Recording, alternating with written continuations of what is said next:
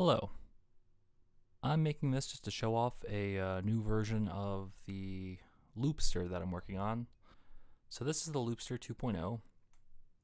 Just like the last one, it's a 4x4 MIDI drum pad and MIDI looper.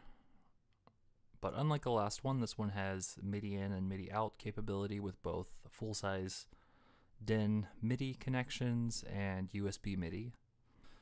The rest of this video, I'll probably just show you some features and add text, because I don't feel like narrating this whole thing and editing it, so I don't really know what I'm doing.